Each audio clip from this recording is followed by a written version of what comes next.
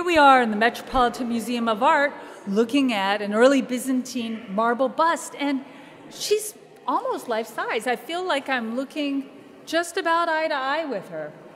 She seems to be pursing her lips, her eyes gaze outward at the viewer, and you almost have a sense of this historical person who really existed, who had her likeness carved into marble. Exactly, and I want to know more about her. I just have to look for clues. Like I see she's holding a scroll in her hand. The scroll it's a subtle detail that we might easily overlook today, but in the ancient and medieval world, it was a very clear indicator of literacy, of learning, that this woman could read, could write, and she was an intellectual of her time, no doubt. And it's a marker that you more often see in male public depictions, but going back to images of the muses like Polymnia, we start seeing depictions of women holding it. So that clearly is a powerful statement. But what I'm also looking at is she's wearing aristocratic clothing. She has the tunic with the elegant drape of a mantle. And what's that on her head? We can see that her hair has been put up in a very precise and deliberate way, and it's been covered, and it seems to have been covered with perhaps silk or a similar very delicate material, because the sculptor has actually indicated the folds and the arrangement of her hair underneath. Right, so it would have been this very elegant hairstyle with these thick braids that coiled around, and it's all hinted at under this. So while clearly she needed to cover her hair or wanted to cover her hair, that's a matter of debate. Maybe it represents the ascent of a new norm of Christian modesty that was coming into society at the time, because other depictions of women certainly have their hair covered from this period in Byzantium. But there's a tension too, because it's clearly a very diaphanous cover, and so we can see she has this beautifully abundant hair as well underneath. What we see here is really a restrained sophistication. She's not wearing decadent jewels or a diadem as Byzantine empresses will start to wear in subsequent centuries, but she's clearly a woman of means and cultivation.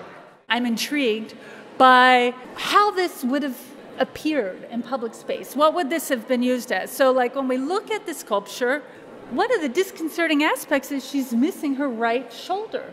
Did this sculpture initially adorn a wall, for example, and fall down? And looking over at the side, I can see it's a very tidy, sawed edge. And we can see her nose has been damaged as well, so clearly the sculpture has not come down to us as it was originally created.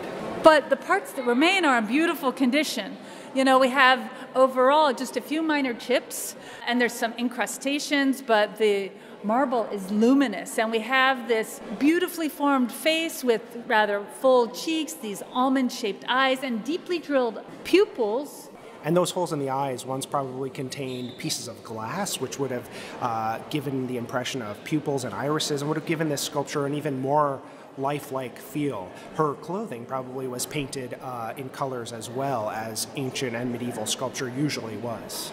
While we have this sense of very vivid presence, and in many ways it kind of alludes to classical art and its naturalism and some of the classical conventions such as holding the scroll, we also see the beginnings of medieval abstraction. So from an art historical point of view, it's really at a crossroads. It's this moment of transition between the Roman world with its great tradition of portraiture, and we have so many surviving Roman portraits which are incredibly realistic and incredibly individualized, and this emerging Byzantine world which endures through the Middle Ages and which we come to associate with icons with their gold leaf and the wide-eyed holy figures staring out at us. Now, there are other details that we probably will never know the answer to, such as, was this originally part of an ensemble? She seems to be turning ever so slightly to the right. Earlier scholars suggested that maybe she was a pair, so it was a husband and wife funerary pair, but I don't think that's necessarily the case. We don't have any extant examples of sculpture like that from this period, so perhaps it was more of an ensemble in a public space where various important personages were displayed.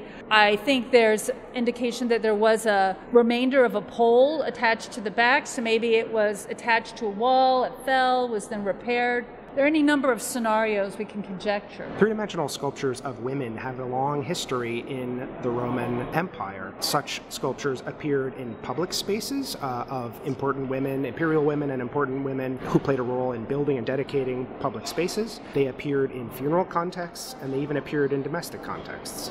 Absolutely. So altogether we have this figure that renders a compelling image of an elite woman from this time that both is anchored in classical naturalism but points in very significant ways towards developments that will deepen as the Byzantine period proceeds.